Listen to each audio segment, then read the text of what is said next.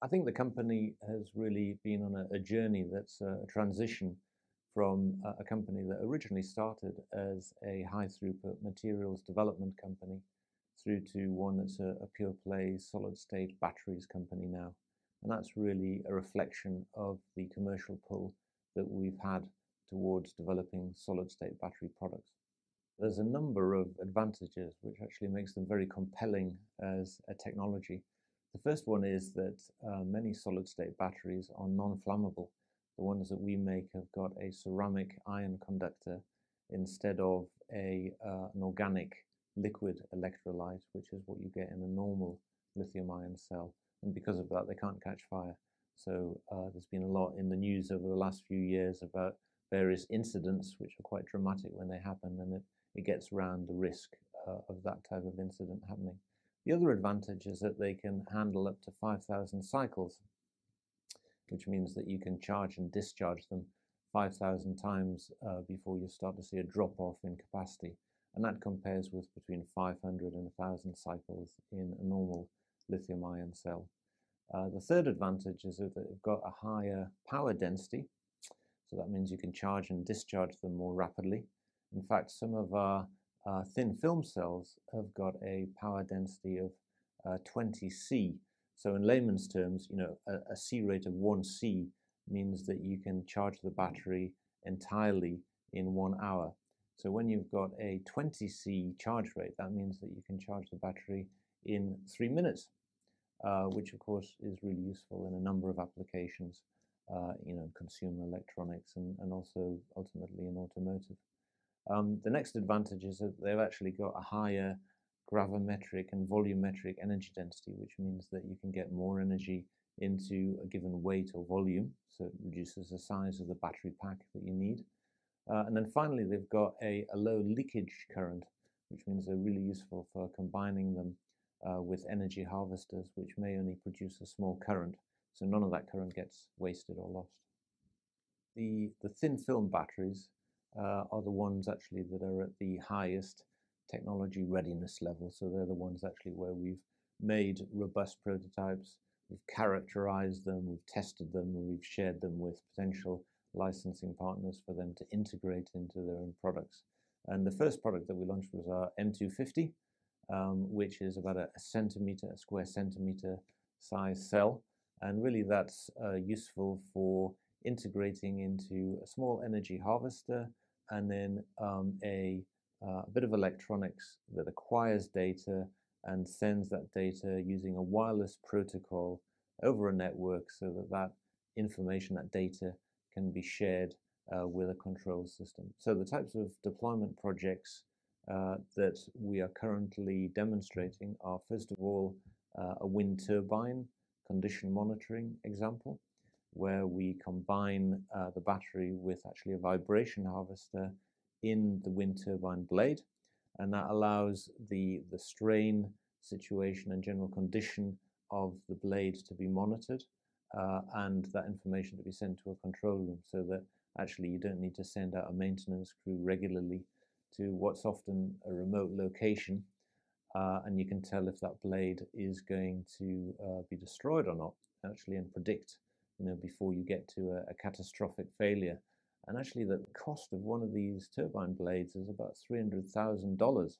So the last thing you want is to end up with a broken blade, and imagine the destruction that that might cause if you had that in a wind farm, because other turbines around it might be impacted. So that's a really good example of where the condition monitoring adds a lot of value. The other example is the project that we announced just last week, which is actually a European collaboration with 4 other European companies. And it's a multi-sensor platform that includes sensors for movement detection, so you can deploy it in rooms like this and monitor occupancy, light detection, so it can switch on lights, heat and humidity detection, so it can be used to manage an HVAC or a heating and ventilation and air conditioning system, and also actually be deployed in smart cities for pollution monitoring. Again, wireless, so effectively it's a fit and forget beacon, self-powered, right? You're harvesting energy in this case using one of Litricity's photovoltaic panels, and long-lived. Again, that 10-year cycle life, really important on a daily charge and recharge cycle. One of the things that's really important is that we can demonstrate manufacturability of this technology. That's always a really important step for a technology like this. That's physical IP needs to be turned into something tangible that's at a decent price point. So let's start with the thin film part of the portfolio, the Stereax batteries that we've launched. We just announced a partnership with Semifab, which is a fab based up in Glenrothes in Fife in Scotland. Used to be part of what people refer to as Silicon Glen. And actually that's a nice fab with the ability to be able to take the process that we've demonstrated in Southampton and turn it into a robust manufacturing environment. So we can actually produce these millimeter scale batteries on wafers in Southampton in the hundreds, thousands, even tens of thousands per year. So we can seed the market with those devices. The next step up is to go into the hundreds of thousands and millions, and that's what we can do with Semifab. And then ultimately, if many millions of units need to be produced, that technology can be stepped up again to one of the big fabs. Typically, they're located in Asia. Also on our roadmap, we've got millimeter scale devices, which are really designed for some of the medical applications that people are interested in. There's a broad range of applications, including neurostimulators, blood pressure monitors, glucose monitors, so that patients who've got diabetes don't have to take a blood sample regularly. They've got an implant that actually does that automatically for them. And even CRM devices, actually, pacemakers. So that's a very interesting market. That's really why we've been going down the miniaturization route. We shipped some samples in the last quarter to potential customers in the US and Asia. And then most recently, the large format or Goliath cells. There's been a lot of PR, a lot of interest actually in solid state batteries for automotive over the last 6 months. For good reason. We're seeing a real sea change in the automotive industry, where their historic dependence on the internal combustion engine is changing, and people are more interested in hybrid and electric vehicles for a whole host of reasons, not least environmental and economic. And solid state batteries have got a lot to offer that industry. Our view on that is that we need to partner with much larger strategic organizations who have got a vested interest in making sure that this technology gets commercialized and can actually support us on that journey. Certainly can't do it alone. I think Ilika is a very innovative, technology development focused organization, but ultimately we need to license this into bigger organizations in order to get it to market. And that's where the Innovate UK Faraday Battery Challenge competition has been really instrumental in catalyzing relationships for us in this sector.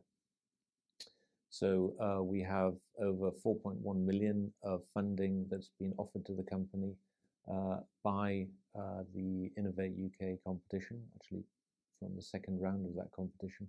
And we've partnered with Honda and Ricardo in the Power Drive Line program, which is all about rapid charging of solid state batteries. So there will be a battery module that will be a deliverable from that program. And then the second program, which is due to start shortly, is with McLaren. And that's, of course, got performance car oriented deliverables as part of that program. I think there's more to be expected in terms of future news flow in this area. There's lots of companies that we haven't yet partnered with who would like to get access to the technology, and of course we're in discussions with them and welcoming that interaction. Our business model is one where we interact with OEM partners and supply chain partners in development programs. We recognize revenue from those interactions, and then we flip into a licensing model to give the commercialization partners the opportunity to take the technology to market in their products. And there's a license fee that's paid to Ilika to reward us for transferring that technology, and then royalties that are paid when the products are taken to market. And those royalties are, set at a level that makes economic sense, that allows our OEM partners typically to make a decent margin on the products that they're selling, but also is aligned so that Ilika gets a sensible return on its R&D investment. It's quite similar actually to the model that ARM has used, and we have leveraged the ARM network. Our previous chairman, Mike Ingalls, of course, was a commercial director there, and we've just recently announced the appointment. In fact, it was just on Wednesday we announced the appointment of Monica Biddulph, who was a senior licensing manager at ARM, and she's now an NED on our board, and is continuing that sort of commercial input into our business. Yes, I think our numbers are very easy to understand. We've got about 5.8 million on the balance sheet at the end of the first half. That was actually supported through an equity raise that we did earlier in the summer in 2018. Our cash requirements over the year are about 4.5 million, and we offset against that the revenue. So this year we'll have about 2.6 million of revenue, so that's about a net burn of say 1.9, 2 round numbers. And of course we're ramping up revenue, and we will continue to drive the company towards profitability using that business model that we've just discussed. So I'm an engineer by background, and I've worked in a number of different high-tech industries. I spent about 20 years in the Cambridge area, and in that time I also founded my own automotive electronics company, which we grew up to sort of a £15 million company before selling it on.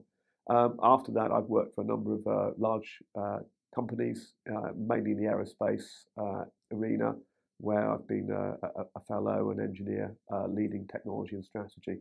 But I've also been involved in that time, looking outside the business, and got involved with Ilika because I looked at it. When you look at technologies, to me, the things about technologies are, first of all, can you see a real need for them? Can you see a real use? And it doesn't take many seconds to realise that that's the case with Ilika's technologies. There's a need, whether it's in medical, whether it's in industrial, whether it's in automotive. You can see there's a need. And you can also see that it's disruptive. It's disruptive and game-changing, which means there's a lot of opportunity around it. But you can see needs, and you can see things that are disruptive. But then you have to decide, is it real? And actually, again, when you look at the technologies that Ilika are developing, you can see that it's real. It's something that can be made to work and can be made to happen. And then finally, the most important thing to bring it all together is you can have all of those things, but if you haven't got a really good team there and a team that gels and will work as one, it's probably not going to happen as seamlessly and painlessly as you would like. And when you look at the Ilika team, I think you've got all of the right ingredients. So for me, a lot of experience in the industry, and then I looked at Ilika and saw a real opportunity, and then there's a belief in the team that you've got the right people to make that happen. So it's a good choice. Yeah, we do have to focus because it's a technology that can be applied in lots of different ways, from medical through to automotive through to industrial, and they're huge markets in themselves. And you do get a lot of people knocking on the door. It's a highly technical sell, and so it's a number of things that you have to work on to align. You have to think about the timing of maturing that technology to market. You have to make sure you're talking to the right people in the businesses.